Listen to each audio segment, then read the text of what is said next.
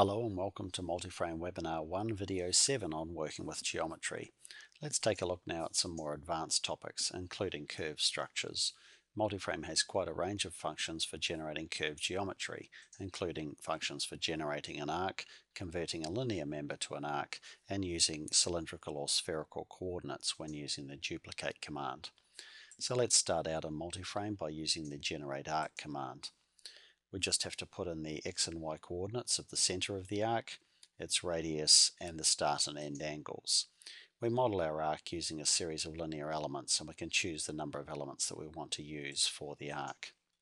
As an alternative to generating the arc, we can convert an existing member into an arc. So what I'm going to do now is just sketch in a linear member for the other side of the arc.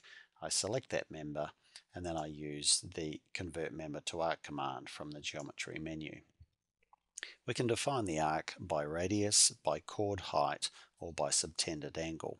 I'm going to use the radius method here, and we can specify the direction of the arc relative to the orientation of the member.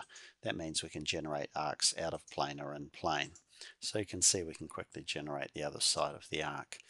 I now select all of those members, and then from the geometry menu, choose the duplicate command. I've chosen cylindrical coordinates at the bottom of the dialog, and that means instead of x, y, z, we see radius, vertical direction, and theta as the spacings for our duplication. So if I specify an angular spacing of 15 degrees, and I choose 11 of those items, then we can automatically generate a dome structure.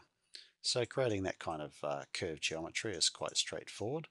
Let's take a look now at how we can do something a bit more interesting. I'm going to start out by sketching some members and then create a spiral staircase from those members. So if I sketch in the first step of my spiral, I can then select that part of the step and use the duplicate command, again with cylindrical coordinates, and I'm just going to create one duplicate of that step. Then I'm going to sketch in the members in between the two sides of my step, so I sketch from one side to the other, and then repeat that on the other side. And then I can select everything except the two back legs of the step, and again I use my duplicate command.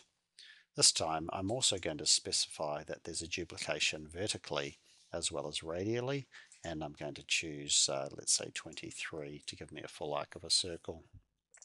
And we can see we've automatically created a spiral staircase.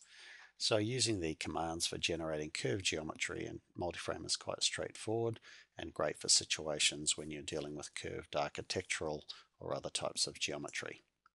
That completes our presentation on curved geometry. Thank you for watching.